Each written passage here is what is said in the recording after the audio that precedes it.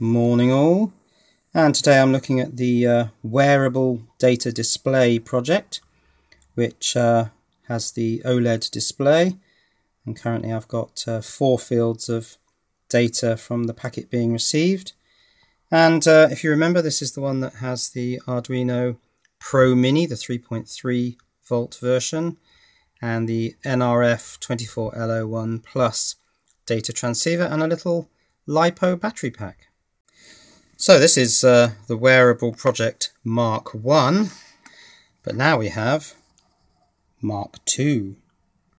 So what I've done here is I've attached the OLED directly to the Arduino Pro Mini with little wire links. Now this is the 1.3 inch OLED, so it's the slightly larger type, but it matches the size of the Pro Mini quite well. And then on the other side of the Pro Mini, the NRF24L01 Plus transceiver is also wired in directly into pins of the Arduino. And I did get quite lucky with some of the pin alignments. So here are the links between the OLED and the Pro Mini, and you can see that most of them are just straight wire runs. Ground happened to line up with ground. VCC though had to have a little wire running to the opposite side of the board. Now the NRF transceiver is slightly more awkward because it's got these 2 rows of pins, but in the upper row we don't use pin 8 because that's the IRQ. So in fact there's only 3 pins to worry about, and I wired those in just with wire links running back to the pins on the Arduino. One of the problems here is that 3 of these pins have to go to 3 specific pins on the Pro Mini. There's no flexibility in that because they're for the hardware SPI. Now for ground and VCC, I put a capacitor through pins 1 and 2 on the NRF, and then I used the wire legs to run round to VCC, which happens to be on the board there, and ground, which I picked off the back end of this tantalum capacitor. And then the only other thing I've done is I've put a connector between ground and raw being the 3.7 volts input from the LiPo, because they just happen to be next to each other there, and I thought the connector was a nice little addition. Now, this isn't just a mock-up, this one actually works. So this is currently receiving packets of data from the transmitter. There are 4 integers in each packet. Those are the 4 fields on the display.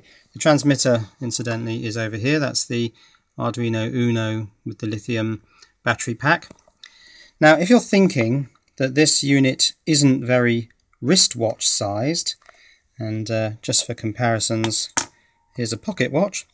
Well, the point about the way that the display has been attached to the Pro Mini is that the display folds round the back.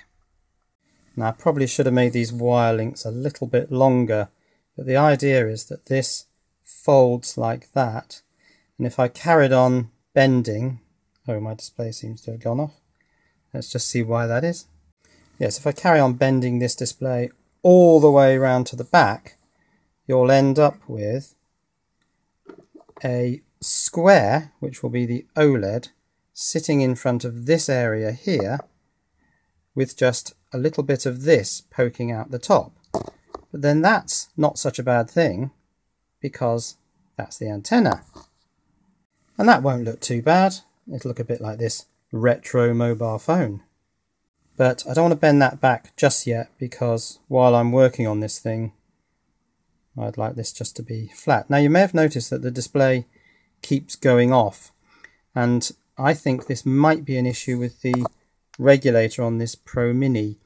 On the other Pro Mini, on the wearable Mark 1, I didn't have any problems. Now I'm just wondering whether A, this display is drawing more current, and B, this regulator doesn't have quite such good low dropout performance, and it's actually causing the voltage on the display to dip long before the battery has actually become discharged. Not sure about that one yet. Now, one of the other things that needs to be done is somehow this battery stack with its various circuit boards has to be brought into here somewhere and integrated into this.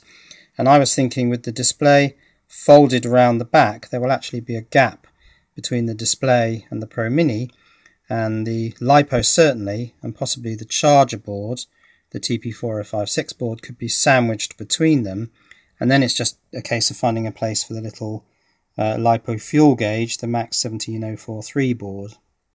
So this is the wearable data display in its Mark II form, and when this is sandwiched and folded over, it'll be quite dinky and sit quite nicely there on my wrist.